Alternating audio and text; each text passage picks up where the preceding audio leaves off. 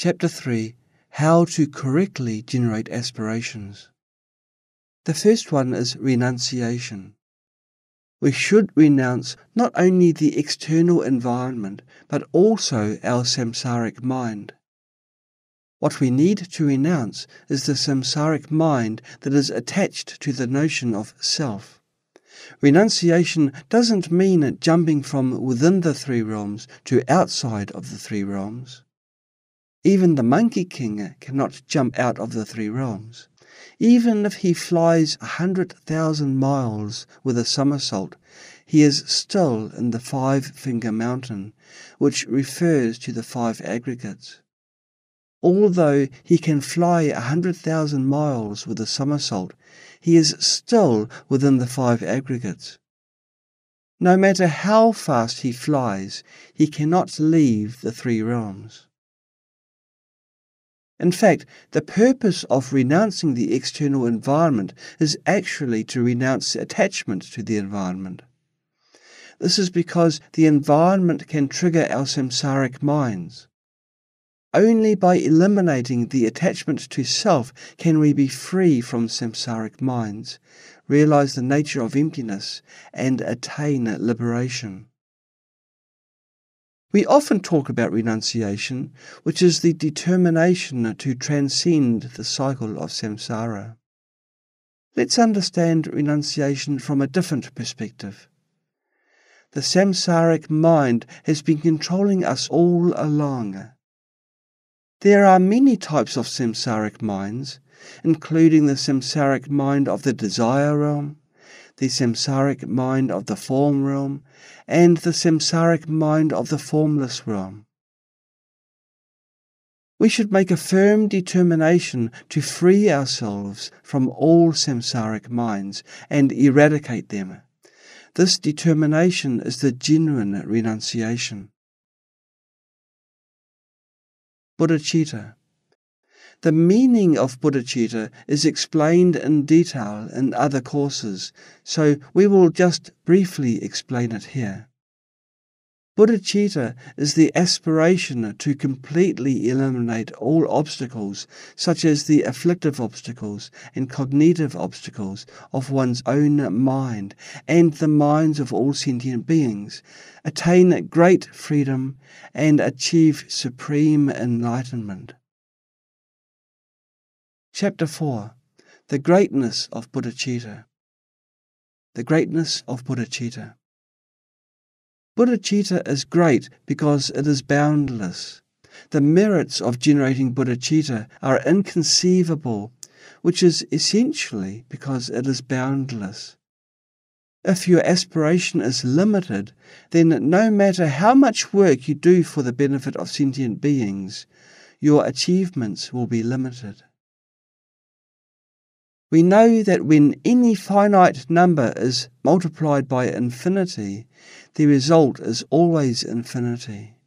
Similarly, if we engage in any virtuous actions with an infinite aspiration, although the virtuous actions are limited, the results will be infinite.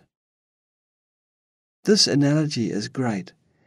Being boundless is the greatness of bodhicitta. Bodhicitta is so great because it is boundless. Any other aspirations are limited, so they are not so great. Therefore, after generating bodhicitta, the results of doing any actions will be infinite. Bodhicitta is the gateway to Mahayana.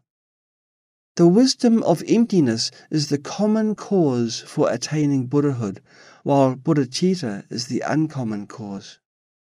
The wisdom of emptiness is called the common cause because practitioners of the three vehicles all rely on it to attain enlightenment. It is the mother of the practice of the three vehicles. Bodhicitta is called the uncommon cause because among the three vehicles, only the practice of the Buddha vehicle requires bodhicitta. In other words, only after generating bodhicitta can one become a genuine heir of the Buddha and a qualified Mahayana practitioner. This statement is important. Only after generating bodhicitta can one become a genuine heir of the Buddha. Before generating bodhicitta, one is not a genuine heir of the Buddha. Instead, one is just a similar heir of the Buddha, but not the real one. One is just close to the real one. Bodhicitta is the gateway to Mahayana. This also demonstrates the greatness of bodhicitta. Chapter 5. Types of bodhicitta. Bodhicitta in aspiration. Bodhicitta in aspiration is expressed in the 4 great vows. Sentient beings are countless. I vow to liberate them all. Afflictions are endless. I vow to eradicate them all. Dharma teachings are boundless. I vow to learn them all. Buddhahood is supreme. I vow to attain it. What vast compassion and aspirations! This is a prayer for generating bodhicitta in aspiration in Chinese Buddhism. Moreover, we have another prayer for generating bodhicitta in aspiration. Today I generate bodhicitta, not for the sake of seeking blessings of the human and heavenly realms, the attainments of arhats or pratya Buddhas, or even the attainments of bodhisattvas. I solely rely on the supreme vehicle to generate bodhicitta, aspiring to attain the supreme and perfect enlightenment together with all sentient beings. This is also an expression of bodhicitta in aspiration. Bodhicitta in action. Bodhicitta in action includes wisdom and skillful means, which are the essential parts of the bodhisattva path. After generating bodhicitta, we also need to uphold the bodhisattva vows and engage in vast practices such as the 6 perfections and the 4 embracing actions. They are the best nourishment for bodhicitta. The 6 perfections include the perfection of giving, the perfection of discipline, the perfection of patience, the perfection of diligence, the perfection of concentration, and the perfection of wisdom. The 4 embracing actions include giving, kind speech, beneficial actions, and cooperation. The 4 embracing actions are also important. The first one is giving, which is also the first of the 6 perfections. Therefore, bodhisattvas should first cultivate the perfection of giving. Bodhisattvas use the 4 embracing actions to attract beings and lead them into the Buddha's teachings and the bodhisattva path. The 4 embracing actions are also about bodhicitta in action. Here, we only briefly mention them without delving deeper. Chapter 6. The causes and conditions for generating bodhicitta. There are several methods to generate bodhicitta, and the first one is the 7 steps of cause and effect meditation to generate bodhicitta. The 7-step method begins with recognizing all beings as our past mothers, remembering their kindness and wishing to repay their kindness. Then proceeds to cultivating loving kindness, compassion, and great resolve, and finally enters into the practice of bodhicitta. The first 3 steps, recognizing all beings as our past mothers, remembering their kindness, and wishing to repay their kindness, are the preparation for generating bodhicitta. As I often emphasized, it's crucial to recognize that all sentient beings have been our parents in past lives. This step is fundamental.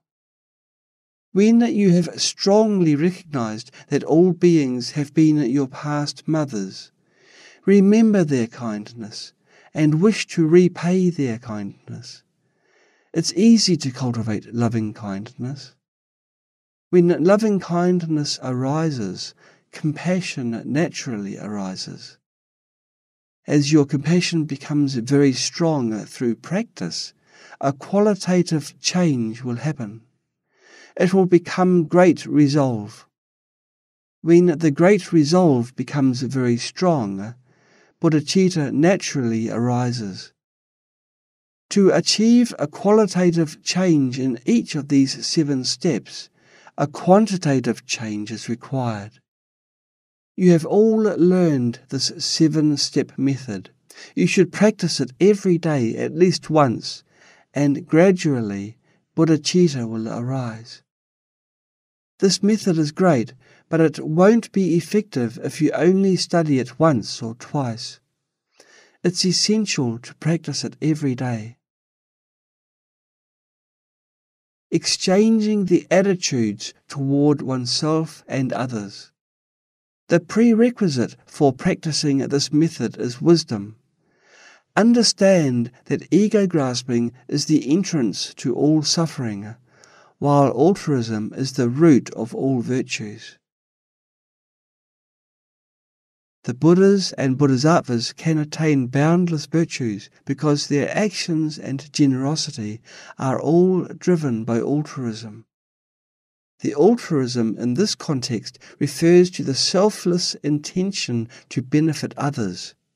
This is also an important method for cultivating bodhicitta. Before practicing the method of exchanging the attitudes toward oneself and others, it's essential to cultivate empathy. We should never be self-centered. When interacting with anyone, we should first empathize with them, understand their needs, thoughts, and circumstances, and see how we can help them. We should develop the habit of empathy, which is an important foundation for cultivating bodhicitta. The first thought of a bodhisattva is always how to benefit others. Therefore, exchanging the attitude toward oneself and others is a fundamental quality of a bodhisattva. 10 causes and conditions. These 10 causes and conditions also begin with gratitude. Be mindful of the Buddha's immense kindness. Be mindful of our parents' immense kindness. Be mindful of our teachers' immense kindness. Be mindful of our benefactors' immense kindness. Be mindful of all sentient beings' immense kindness. Be mindful of the suffering of samsara. Being mindful of the suffering of samsara is to meditate on the truth of suffering. We should not only recognize our own suffering, but also recognize that all sentient beings are suffering as well. Moreover, we should also meditate on the all-pervasive suffering and the suffering of change. In this way, it's easier to generate compassion. Therefore, being mindful of the suffering of samsara is an important factor in generating great compassion. It's also an important condition for cultivating bodhicitta. Respect our spirituality and cherish our human life. All sentient beings possess Buddha nature. Don't look down upon yourself.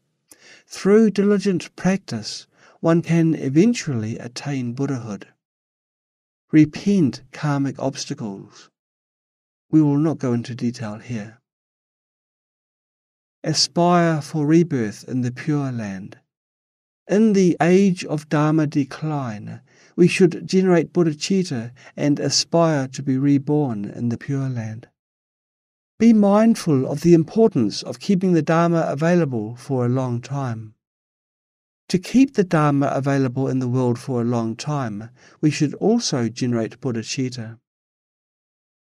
These 10 causes and conditions were imparted by Master Xing-an, an inspiration to give rise to bodhicitta. It's very touching. I hope you can read it often, at least 100 times. When you read it, you are actually cultivating it. Seeds nurture actions, and actions nurture the seeds as well. By gradually nurturing it in this way, the seed of bodhicitta will arise. Some people, upon hearing an inspiration to give rise to bodhicitta for the first time, can resonate with it and enter that state. This indicates that they have cultivated strong roots of virtue and seeds of bodhicitta in their past lives.